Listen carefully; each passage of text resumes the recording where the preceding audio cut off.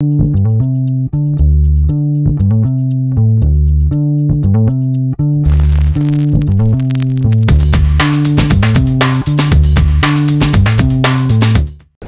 Stewart Segal, the CEO of AELP.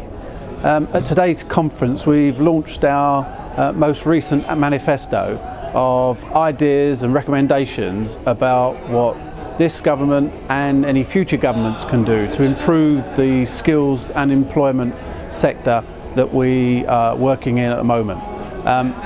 Clearly what's great is that everybody, all political parties, see skills as an important part of driving economic development, and our manifesto gives a number of ideas and recommendations that we think can really help take that forward.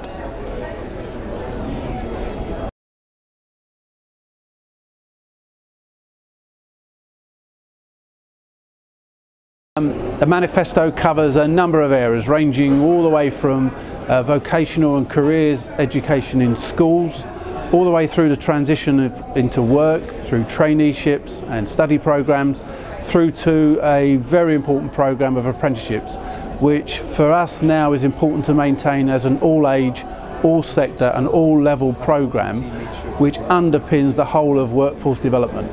We're already beginning to see some skill shortages in our economy, and apprenticeships backed up by traineeships will be the program that makes sure that everybody has an opportunity to contribute, everybody can get the opportunity to have a job, and everybody has an opportunity to progress in work.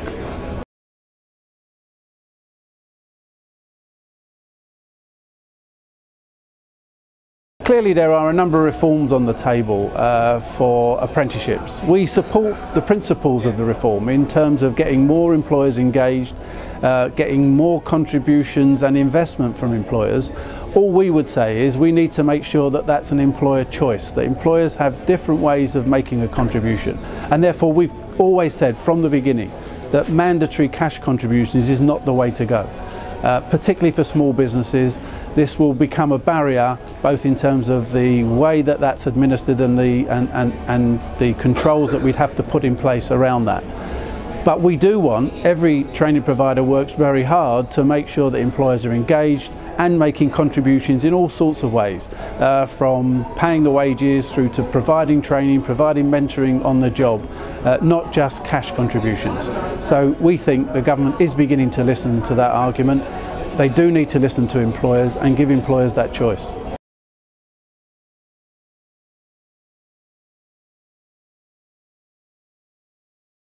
Yeah, similarly, I think what we've seen that the focus on English and maths is something that we've been talking about for many years. So we agree with that principle.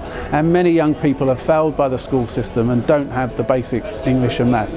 But what we're absolutely sure about is that just putting them through GCSEs time and time again is not the way forward. We've got a strong product, functional skills, that's only been around for a couple of years. It is building in terms of its recognition and brand recognition, but there are things that we can do to make sure that functional skills is a real alternative to GCSEs.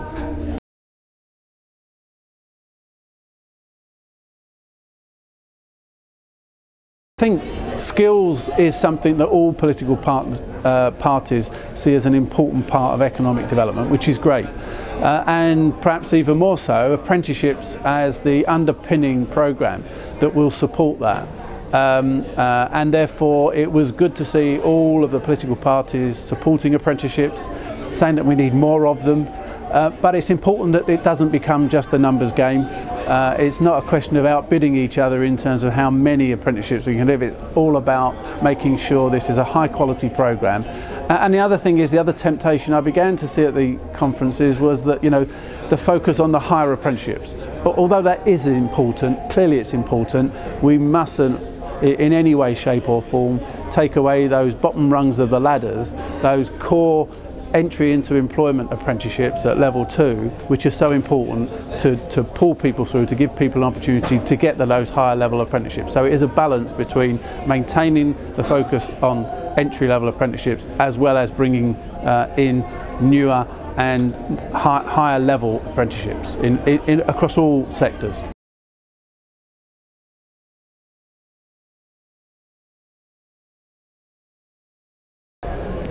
On traineeships, which has come up today as a very important part of the skills environment, we do believe it's a programme that gives flexibility for training providers to deliver a really good programme. We've got to look at, though, the eligibility rules around it, and in particular the numbers of training providers who can deliver it.